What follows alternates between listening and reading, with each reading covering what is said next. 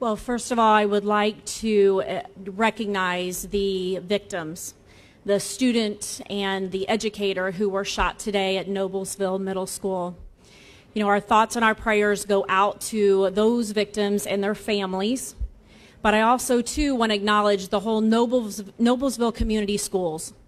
Dr. Nienmeyer, Principal Swan, Principal Bryant, it took a tremendous effort across the board to ensure after the effects that they were still preparing and planning and being responsive. Every day, be assured that your Indiana schools, we prepare, we plan, and we partner, and we cannot do it alone. And crises that happen like today, they're going to happen. Unfortunately, those things happen. But we're going to try everything in our power to make sure that we are preventative, and if God forbid something happens, that we're ready on the responsive end. To our partners today, I cannot say enough.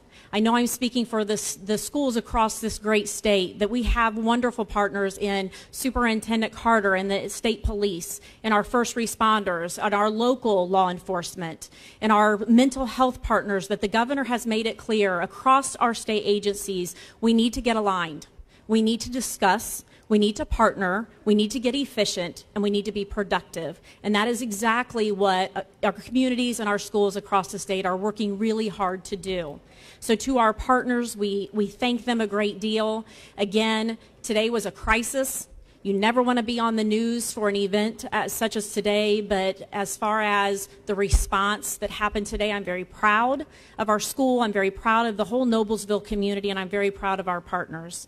With that, I will turn it back over to the governor for some questions.